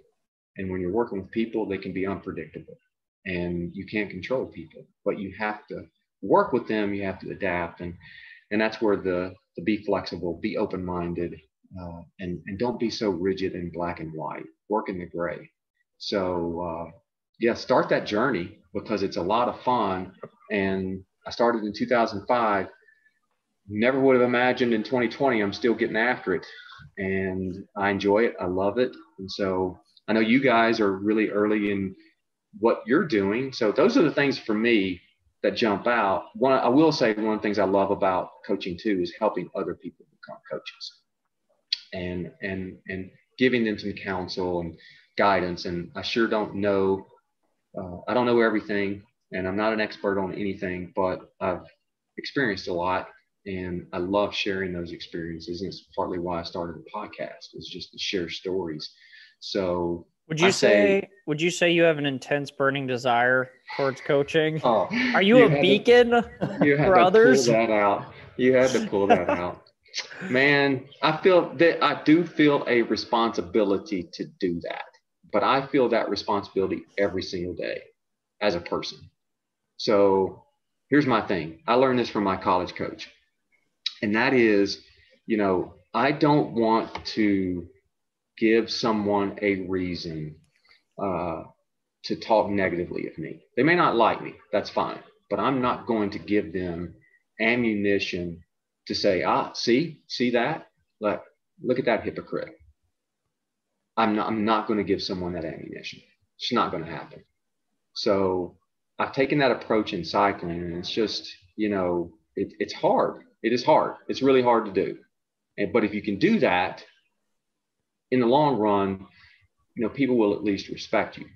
And that's the hope. And so, I do have intense burning desires.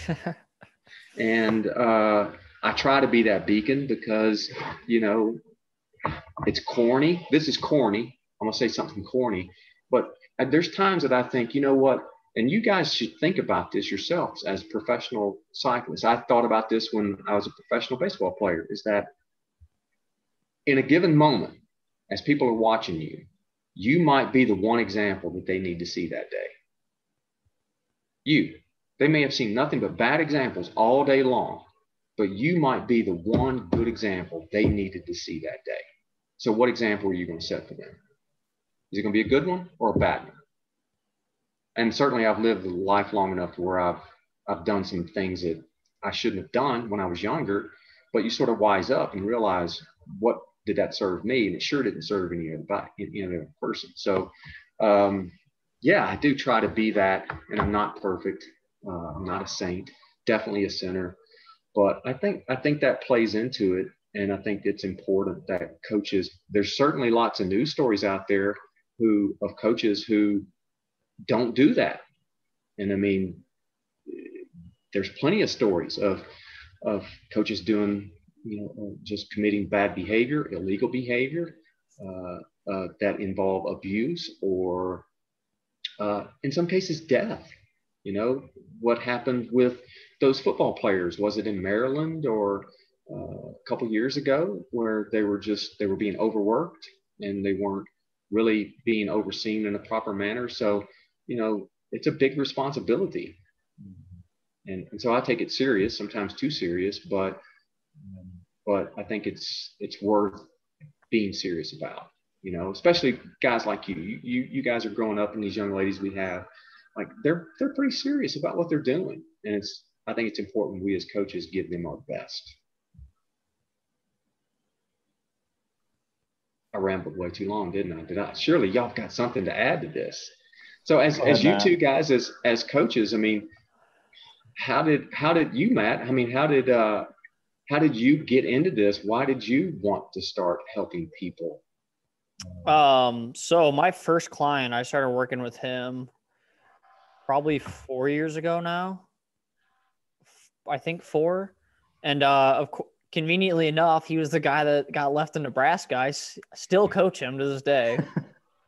So yeah, he's been a trooper. And a lot of it for me, it was just like, hey, you think you could help me out with workouts? And what do you think I could be doing better? And it wasn't really like, hey, I want you to coach me. Let's do this. It was like, all right, how can I use my time better? What are some workouts that you do that I can try to, adopt and add to my routine? And so it kind of started out slowly like that. And then obviously it turned into payment. And, now I don't have a coaching company by any means, but I do coach, a dozen people or so. And it's kind of switched around throughout the years. And a lot of it for me, like, I guess growing the business side of things was just being good with people. I'd say I'm definitely a people person. So you are. You're a great conversationalist. And I feel like that is a strength.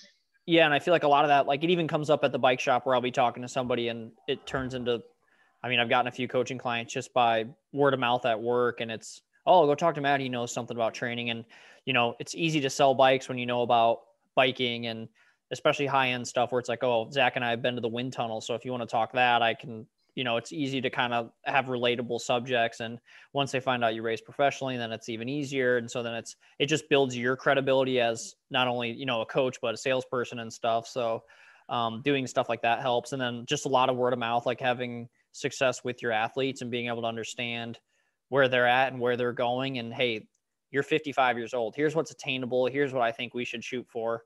What do you think? Like, it's always a we conversation. Like, they're hiring you to add to their team to make themselves better. You know what I mean? So understanding that side of things. And also there's the flip side of things where not everyone is coachable. Like, I've had multiple athletes where it's like, hey, you should read this book. And they send it to me and it's all about like managing. And they're like, hey, I think you just don't bring enough value. And I'm like, well, you also have only done 2 workouts in the last month. So like, you can't, like, you know what I mean? Like, they try to like nitpick your performance. And it's like, I mean, consistency is king. It always wins. It can't lose. It always wins. So like sticking with the plan and understanding some people, like, coaching is just not for everybody. They have an idea. Like, some people don't understand what it takes to be fast or get better. Like, it goes back to drinking. They're too busy. Oh, I do 6 group rides a week and we go to the bar every day after. Okay, well then why would you hire me? What value can I bring in that one extra day you have? Like, I'm not going to let you go do all those group rides. And it's not that I don't want you to have fun. It's that the goal for you is you want to do a 40K in this amount of time, but you're not going to get there doing this. That's why you hired me. So, once you start adding in the changes and they're changing their routine, I think you just have to know not everyone is good with a structured plan. I mean, so many people just go so far the other way. And then there's the opposite. I have guys that like every day in Training Peaks is green. It's like within a minute, like every single ride. And it's like, this guy's getting after it. And, the progression comes, like, you find they get better, and just understanding the different athlete types. Like, that goes back to the physiology of things, like different, genetic muscle makeups and stuff. Everyone can't just follow a cookie cutter plan. That's why you hire a coach. They look into your files, they figure out what you need. And you got to remember, as a new coach, you're not just trying to prove somebody wrong. It's like the customer is not always right, but making them feel wrong doesn't make it right. And it's not going to make you look any better, regardless of the science you provided. And, you just have to kind of lead them along a path. And over time, they're going to get faster, or they're going to understand why do we do certain things? Why can't I do Zwift races 5 times a week? It's like, well, that doesn't leave, you're going too hard now versus, what you were doing before. You're probably just riding, the little ring all the way through March, no big ring until the spring. Just kind of utilizing their time a little better. And then also, I think the biggest thing is just being a good leader and a motivator. And I mean, one of the biggest things is just accountability. They know that if they slack off, they're getting a text from me like, hey, what happened this day? Like, how come you only did 2 of the intervals and then quit? Or, you know what I mean? Like, and I've had periods of my training, like professionally, just not having a coach.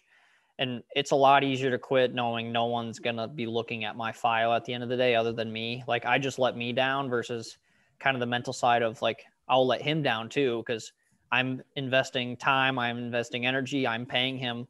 And Zach knows, like, having a coach at this level, finding the right coach that, they might bake the right cake for you, but they put the wrong frosting on it at the end of the day. Like, all of that is super important in building that relationship of knowing your athlete, and then also gaining their trust is super big, and getting them on the plan. And I have a few guys I talk with every other week, and, they come up with a list of questions, and it's always like, well, why are we doing this? Okay, well, what's the next step? Like, how come, what should I, and it's too easy to break it down to like, some clickbait ad where it's like, I guarantee 10% increase in 3 months. It's like, it doesn't work that way. And it's just a slow process. But having your athletes trust and, and knowing that you're providing a lot of accountability with them is super important. Like, just being a pro isn't a goal, like, what's going to get you to that goal? Like, how can we set up a plan to get you to that goal? You can't just say, well, I want to do 400 watts for 20 minutes. It's like, well, why? What race are you doing that you need to be able to do 400 watts for 20 minutes at? Like,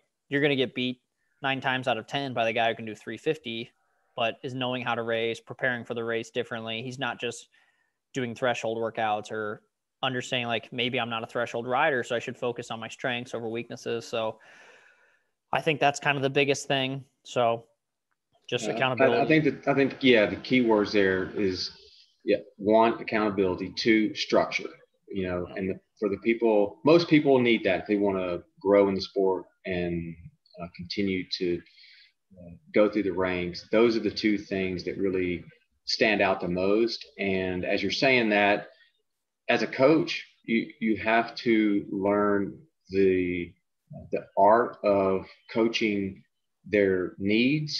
coaching to their needs and not their wants. Now, you want what you want ideally is for their wants to be their needs. And that's the sweet spot if you can line those things up, because their goals, their needs are going to have to align with their goals. And so if their wants are different, then it's going to be it's going to take you some time to win them over, to see the light, to understand why your job is to steer them in the right direction, and not just to be putting workouts in there so that they can say, oh, I've hired a coach, and you're trying to figure out how to find some fake fitness, and in your heart this isn't really the right way to do this. And so, yeah, coaching needs versus wants is a big thing that you have to really learn. It takes a while for that to sink in, and once you can do that and sell and win over the athlete on that concept, it accelerates their growth. And I think a big part of that is just I mean, this year all three of us, I'm sure, faced with the pandemic. Everyone's goals basically got canned and thrown out the window.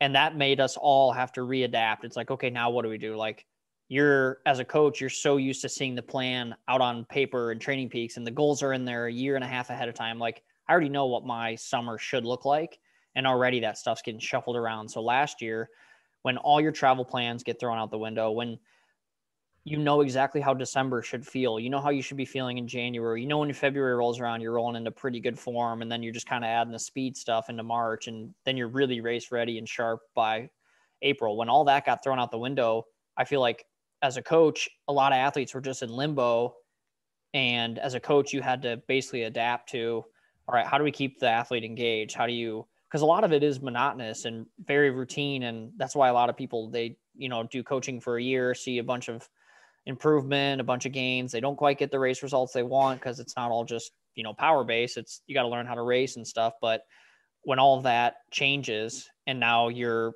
summer looks totally different, and you're trying to keep athletes engaged and on board, and not just, ramp them through the same 6-week cycle, back off, 6-week cycle, back off.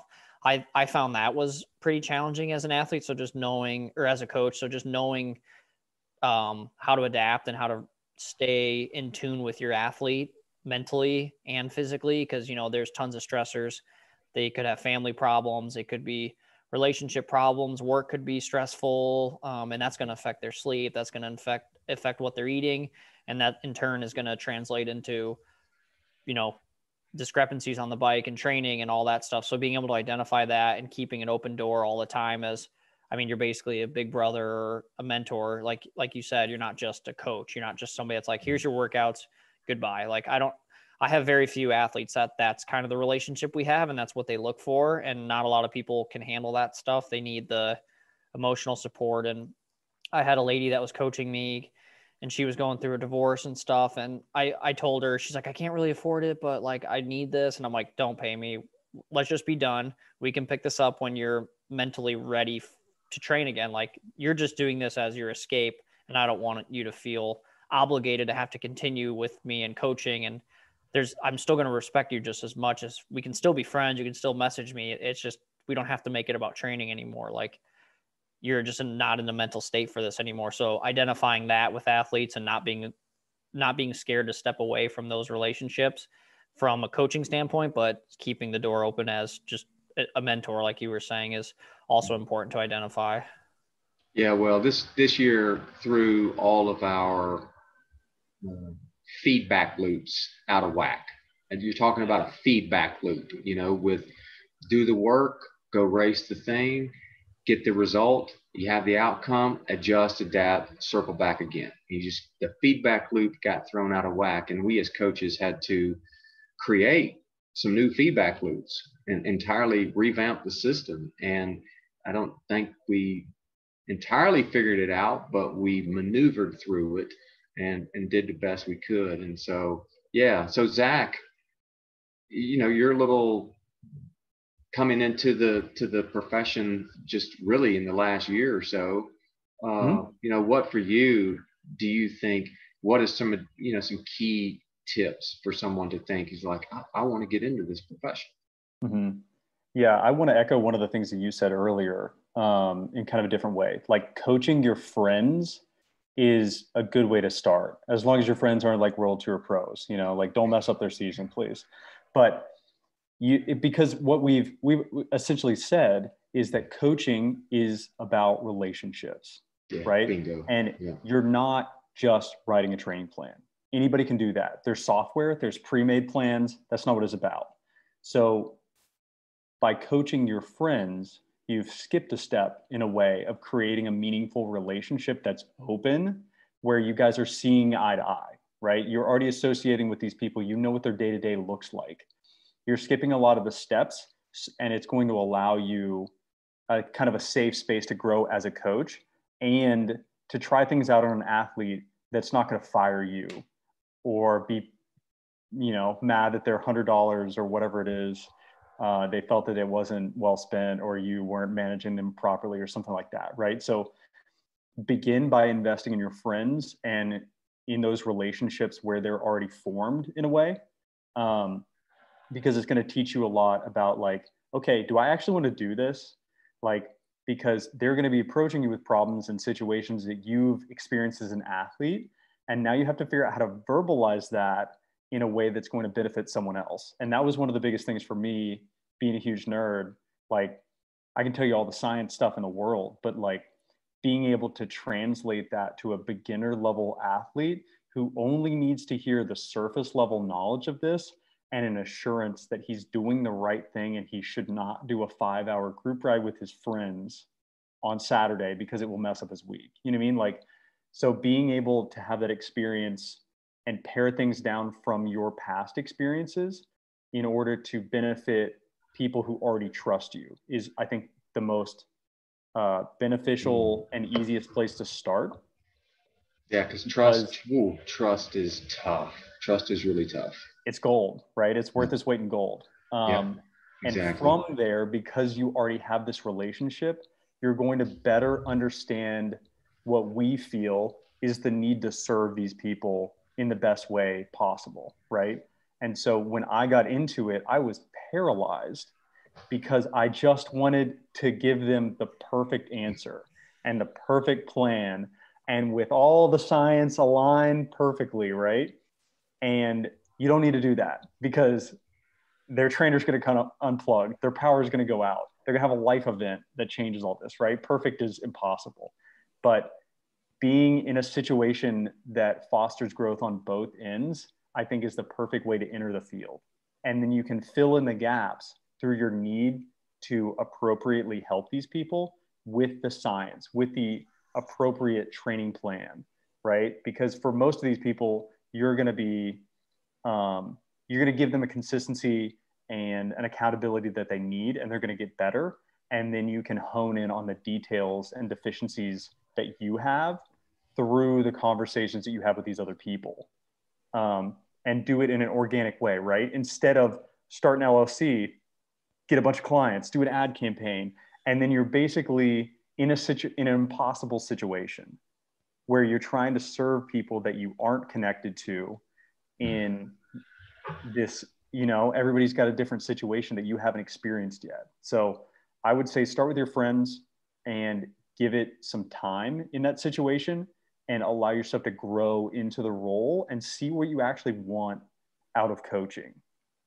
Because if you don't have like some weird visceral need to just like invest your emotional energy in someone else and be the cheerleader and be super excited for them and never get any recognition at all for the investment that you placed in them, then it's not a good use of your time, man. Like, do something else. Find another avenue of helping cyclists, because being their coach is an emotional investment and it's a huge time contribution on your end to make sure that silly little training plan and the 30-minute phone call or whatever that is, that interaction every week that you have with them is super motivating and super beneficial for them. Yeah, I agree with that. And I think your advice about starting off with people you know, I think what's even equally important to that is that you are going to have contact with them. And there's going to be some in-person element to it. I know all three of us have the benefit of being able to see our athletes in person an awful lot. And that makes a huge difference to help them according to their needs and help them improve. But then we also learn a lot through that in person versus remote. I would definitely not encourage someone new into coaching to get straight into remote coaching. I think that's going to present some, aside from the logistical issues, just it won't really help promote your growth as a coach. Get into it down the road after you have some experience and you really have your legs underneath you and you feel really confident about what you're doing. But I think starting out and with those around you and networking above and beyond what you're talking about, Zach, network. And that takes real work where you're showing up to races. You are visible in the community. You plug yourself into various situations. You're at the group rides. You are being seen. And I think that also goes a long way. And, it's just one of those, it's a passion, but it's also a labor of love because, you're already probably riding your bike. You're probably already racing, but this is you got to get yourself to a place where you can be comfortable going to a race and you're there in support of other people. You're not there for yourself. And that's what coaching is all about. It's not about you, the coach. It's about the athlete. If you're getting into coaching, you've probably already had your moment. You've kind of had your moment. You guys are a little bit different. You're simultaneously coaching and you're also striving to have your moment. Most other people are not in that situation. They've already had their moment and they may still race a little bit, but where they can contribute the most is helping other people have their moment. And you have to, when you're doing that, you have to step back and you have to devote yourself to it. And if you can do that, you'll get the most out of it. And because you really have to pour your heart and soul into it. And it has to be a labor of love. And if you do that, then you'll get everything out of it that you want and need. And I think it was you, Zach, who just said, you want to have an understanding of why you want to do this. What is it that you want to get out of this? Yes, you want to see your athletes succeed. Yes, you want to help them achieve their goals, but you have to have some intrinsic motivation in you, and you have to derive the joy yourself. Because like you said, Zach, there's not going to be a whole lot of praise that we coaches get. It's not like we get a lot of recognition. We all, as athletes, could stand to do a better job of showing appreciation to those that help us all along the way. I think humans in general are kind of guilty of praising other people for helping them. And so coaches don't get into coaching because they like to receive praise. You do it because you love to see the smile on your athletes' faces when they're experiencing a good outcome. And to me, that's why I'm into coaching. And when an athlete has experiencing sadness or frustration or disappointment, I feel that too. I feel that because I probably had a hand in that disappointment. I know I did in some shape or form. And so, you can't just go into it wanting to experience the highs. You got to be willing to take on the lows, just like the athlete does, because it's a big investment by everybody. Agreed. Same. And we've been all pretty fortunate. I think maybe that's even why we three have gotten into this profession, is because we've been very fortunate to have been influenced and coached by some amazing coaches. Like they're among the best. in the business. You know, the guy that was my mentor, his name is Todd Nordmeyer. And you talk to anybody in the Southeast, they know who Todd Nordmeyer is. He goes way back, a hugely successful cyclist, but prominent coach, and he has been a mentor to many. And I was very fortunate to get close to him. And without him, I don't know that I would have become a coach. And then to meet these other people and get to be friends with them and get to know them as people, pick their brains. I think that's the thing that I enjoy the most is becoming friends with all the other coaches and learning too from their experiences and sharing stories. Hey man, how did that work for you? Or I'm having this issue. What would be your suggestion? How would you handle this? And I think that's, you know, again, going back to mentors, you know, we're only going to be as strong and as successful as the type of people we surround ourselves with. And I think that's crucial, especially for coaches. Well, it's just any phone call with Ben Day, the dude's like a wizard. I'm like, I don't even know what you're talking about. Like, he's all the way up here all the time. And I'm just like, all right. Yeah, that's why I don't question anything. Just put it on the sheet and I'll do it. And so like having people like that is just like, I mean, how many times like I'm the slowest person that he coached, you know, like when you're coaching like the Yates brothers and dudes on Mitchelton and they're like, oh yeah, I'll coach you. And you're just like, all right, like, was that pretty good today? Like you're doing your best power numbers. Like, yeah, it's decent. It's not bad. Like, we'll see how tomorrow goes. You're like, just say good job. Yeah. But you're just like, he just works with such high athletes, but it's also motivating because, you know, you're being steered in the right direction and mentored in the right direction. And yeah, I mean, he's the guy, like, I wish I recorded phone calls with him. Cause I'm just like, what were we talking about? Cause I need to like go look this up or see what's going on with that. And then you have on the hindsight of that, like the first coach I ever had was terrible. Like he was like this, he had no actual race experience, which made it really hard too. Cause then they don't understand, like it's one thing to get somebody fast, but then when a lot of people, they also are looking for that race advice and like, hey, how do I read the field? What are some markers I should look for? Like, I mean, getting them fast is only half the way there.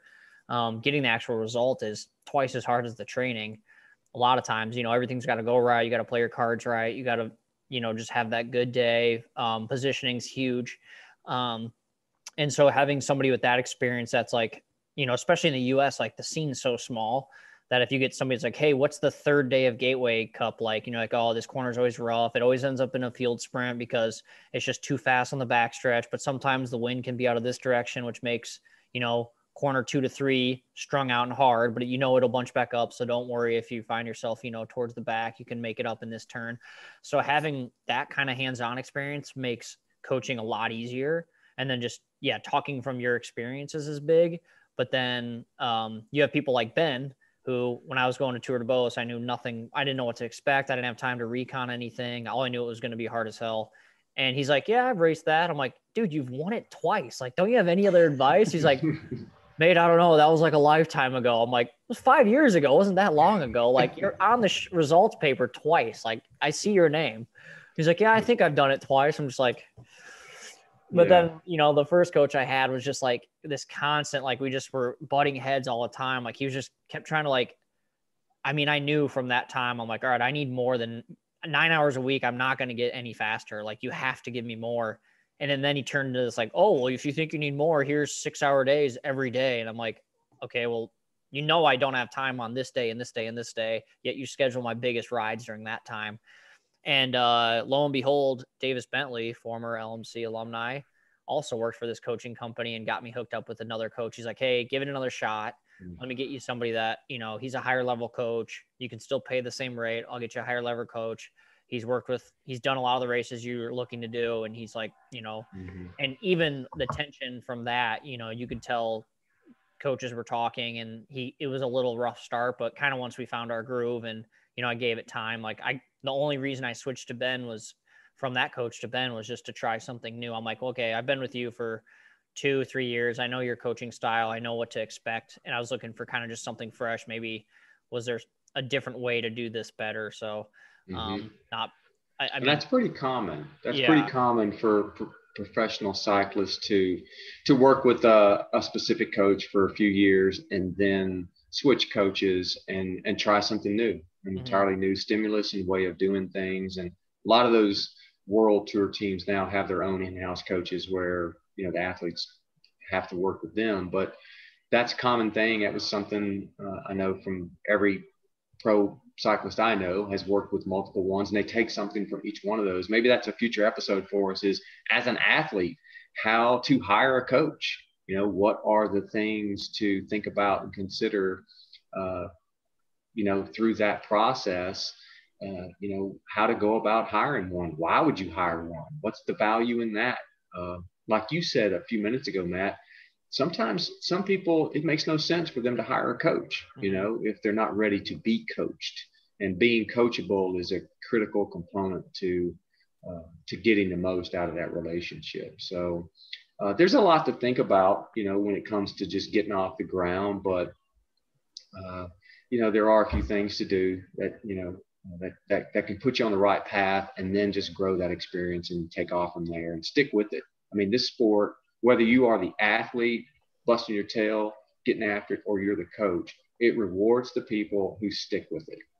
Just stick with it, believe in what you're doing, have fun, help others have fun. And, you know, if you're already going to be in the sport, why not? And you have a heart for doing it, why not? And so just go about doing things the right way and treat other people well. And yeah, they're going to want to work with you. So I say, you know, go for it and keep the questions coming. I mean, that's something I obviously enjoy talking about and enjoy doing. Well, it's funny how you talk about just rewarding people who stick with it. Cause the other day, like I was looking at something on my Instagram, and I saw a comment from Zach and I's teammate, Peter Olenichek. And it was when I last year got to do Tour of Utah and race with that Canadian Continental team. And Peter's comment was, "You told me once in 2014 on the bike path coming home from Schlitz Park, it was only a matter of time, and patience has gotten you here." So just like knowing how long it's going to take. And I mean, I remember being at LMC like junior year. It's like, oh man, I did these power numbers, like racing the Hincapie guys, like, man, this is all it takes to be pro. Like I'm this close. And like a year goes by and another year goes by. And like, all of a sudden it's every year you're at Green Mountain. It's like, oh crap, this is the end of the year. Like it's it. I got to wait till next year and do it all over again. And, you know, just, yeah, it's such a long process. So just sticking with it, and the patient part is so important, because I mean, I've got working with athletes, you know, you get a lot of like reminiscence of where you were, you know, at that time when you were first starting with a coach, and, you know, they're struggling a ton, and it seems like, you know, for 2 weeks, they're just hurting and struggling, and, you know, they're getting demotivated, and they're just suffering a lot. And then all of a sudden you get through that. And it's like, trust me, like, you know, what's on the other side, just like kind of stick with it. Don't focus on power, just complete the workout. Let's back off a little, but like, let's still keep that stimulus going, and let's just push it a little further than you think you can go each time. And then all of a sudden, you know, you get past it, and 2 years down the road, you look back at that, you go, oh man, I can do that.